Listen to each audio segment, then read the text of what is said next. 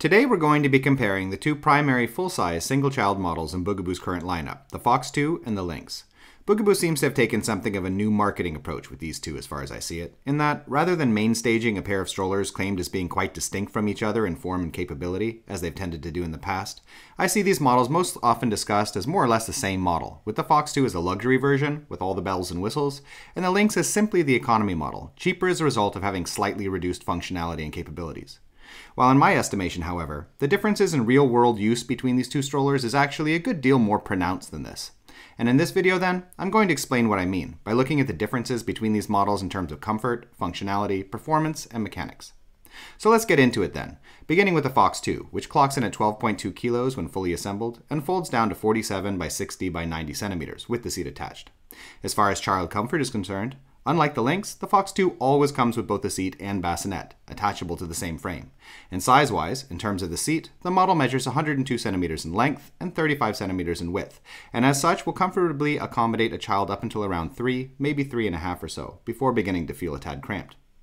As is standard for Bugaboo, the textiles, padding, harness, and canopy are all well tailored and include a variety of subtle functional details that make using the model feel a bit more luxurious and intuitive than a lot of competing strollers on the wider market. And this emphasis on added functionality continues when looking beyond the seat frame as well, in the model's ability to fold down into a single self-standing piece with the seat both forward-facing and reversed, as well as with the bassinet, and also through the inclusion of a pair of dials on the inside facing of the central bar, which access the locking mechanism at the opposite end from the arm-mounted folding triggers, and allow the model to be unfolded without bending all the way down to the ground.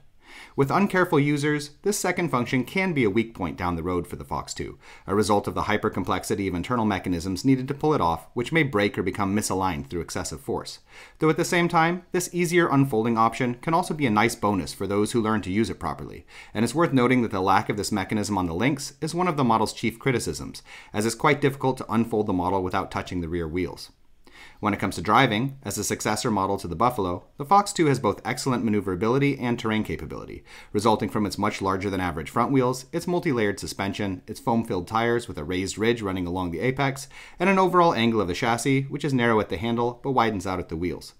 The Fox 2 won't handle all off-road conditions, of course, but it will tolerate a good deal more than the vast majority of comparably sized reversible seat models on the wider market, and under smoother conditions, it's also very comfortable to push with one hand.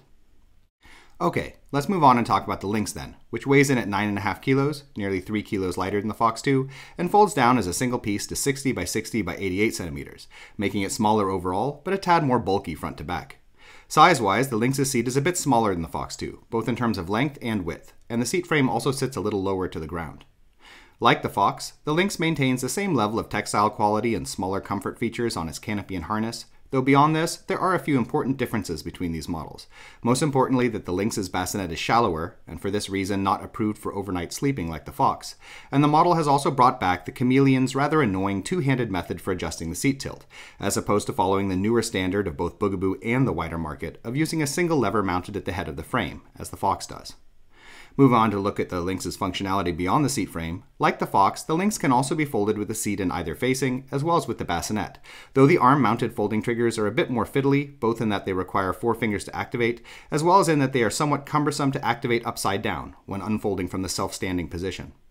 And while, mechanically, I must admit that the simpler internal mechanisms on the Lynx's folding system do create less potential for alignment problems in the long run, a lack of rear and central bar suspension, in comparison to the Fox, unfortunately means that the Lynx's mechanisms and connection points are much more subject to stress from traversing rougher terrain. And in addition to impacting longevity, this lack of suspension, as well as the Lynx's somewhat smaller front wheels, 7 inches versus the Fox's 8.5, also greatly impacts the model's driving characteristics, where, despite being lighter weight and still having Bugaboo's awesome tires, the Lynx is both less comfortable to maneuver with one hand and is also not even close to as terrain capable as the Fox, feeling quite jittery even over lighter off-road terrain. So, which one of these is the better purchase then? Despite the difference in price, for me, the Fox 2 wins hands down. And when you're looking at prices, by the way, please note that in comparison to the wider market, it's not like the Lynx is particularly cheap. We're still talking about $1,100 after all. But what you lose by pinching those last few pennies, in my opinion, is pretty immense. Drivability, longevity, and much smoother functions.